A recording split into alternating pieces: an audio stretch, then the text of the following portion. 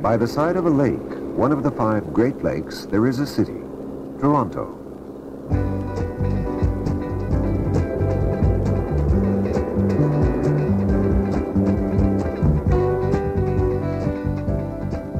Beyond lies a big country, a big province, Ontario. From its eastern border, beyond where the waters of the Great Lakes flow into the St. Lawrence, it thrusts deep into the heart of the continent, while in the north, it touches the shores of Hudson Bay. From the sophistication of big city life to the quiet of a remote lake. Fishing that once was vital for the survival of the early settlers today can be enjoyed by sportsmen from all over the world. Lake trout, pickerel, great northern pike, bass, whitefish, speckled trout, and muskellunge. On and around these waters, there is a unique resort playground.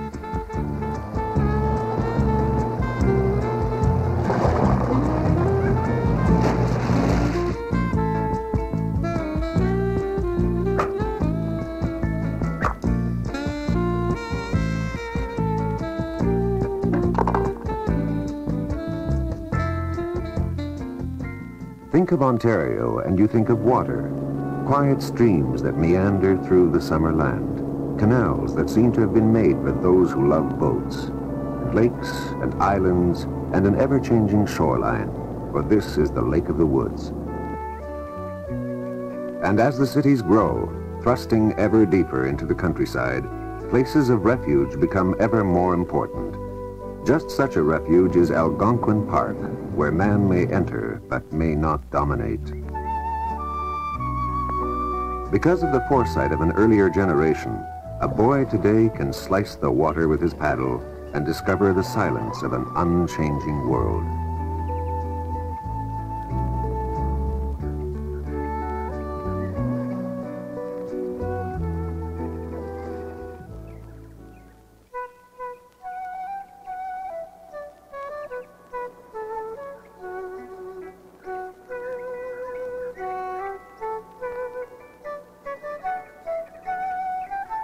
Here, the native animals of Canada run free, while elsewhere in the province you will discover these kings roaming on a safari farm, allowing the spectator a thrilling view from the safety of a car.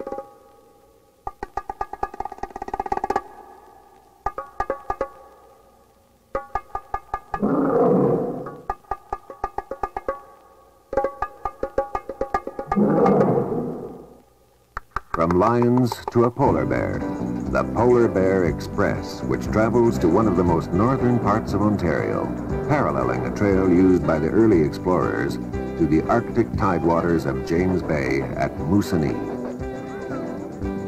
Train arrival is an important event at Moosonee. It brings supplies, it brings equipment and mail, and it brings people.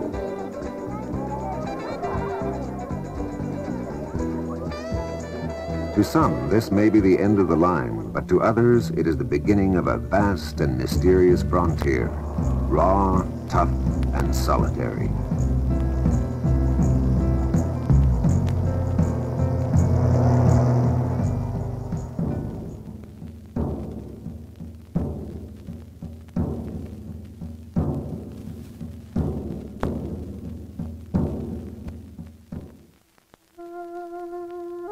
The history of Ontario is the story of men and women who had faith in this land.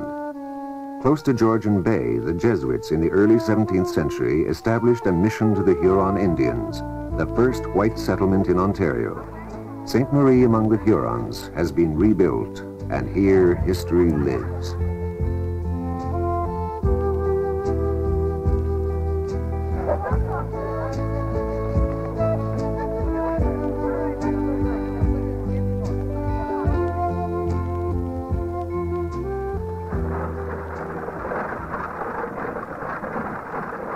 History and traditions, as can be discovered at Upper Canada Village, are important to any nation, for they provide a sense of continuity, a feeling of strength.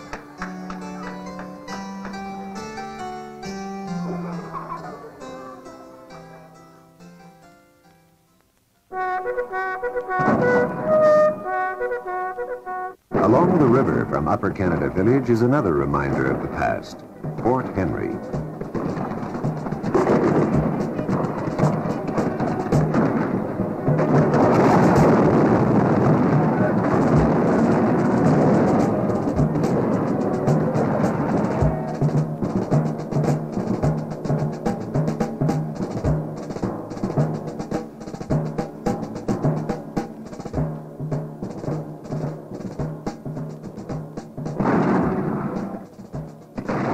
special occasions, the sunset ceremony is performed by summer students as the flag is lowered over the historic fort. But while spectators may watch this pageantry in quiet fascination, crowds in other places are not always so silent.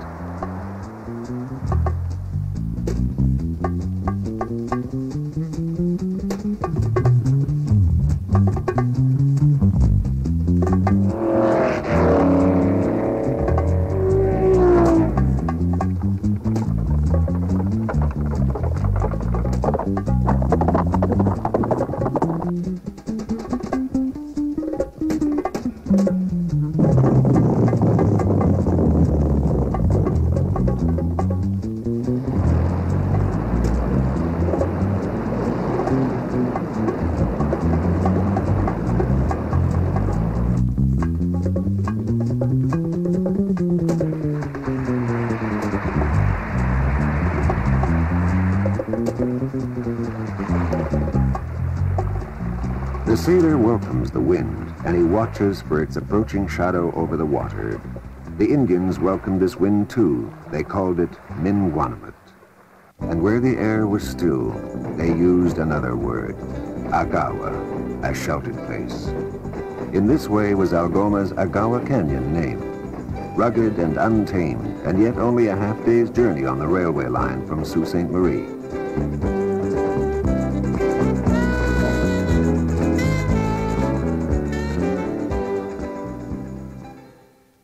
And still, this is Ontario, at Thunder Bay, the end of the Great Lakes waterway, the heart of the continent, where timber and the mines have formed the legends and written the history. Ontario's Northland provided inspiration for the famed Group of Seven painters. At the McMichael Gallery can be seen the greatest single collection of the artist's paintings. But while the McMichael collection recreates the beauty of Ontario, at the Stratford Festival Theatre, it is Elizabethan England that comes alive.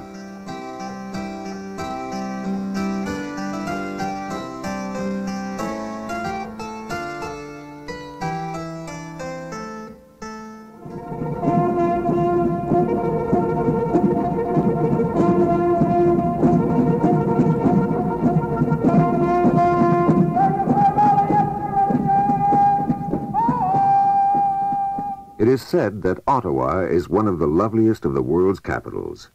Standing above the river from which it derived its name, the somber Gothic-style buildings, the shadowed memorials to the past, the traditions that provide the warmth of continuity, all combine with modern Ottawa to create a certain majesty.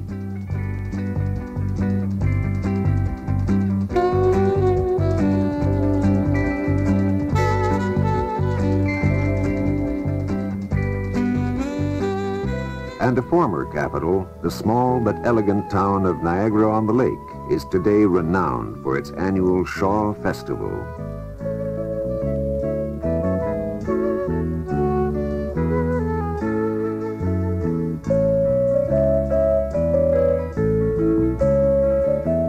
Here the water is quiet and restrained, but a few miles upstream lies one of the great natural wonders of the world, Niagara Falls.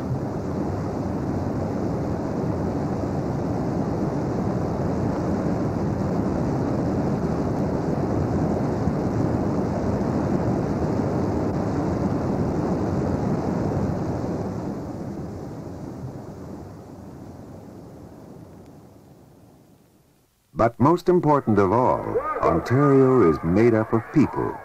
Each has contributed something to the fabric of the province.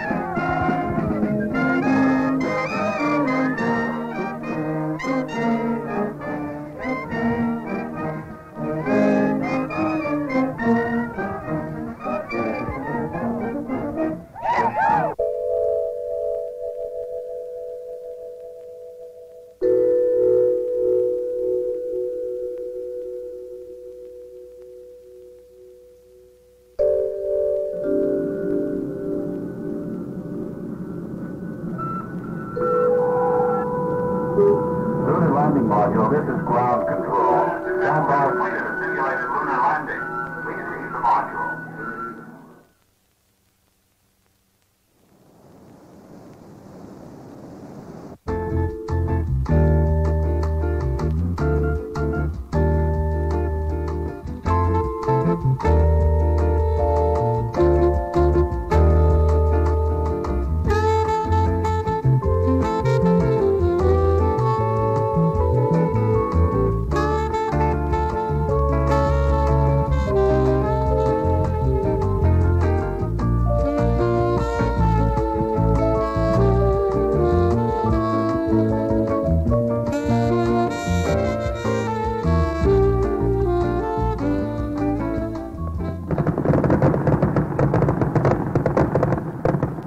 This is a beautiful land, the one hand touching the unyielding north, almost to the roof of the world, the other hand touching the south, and between the two, in delicate balance, Ontario.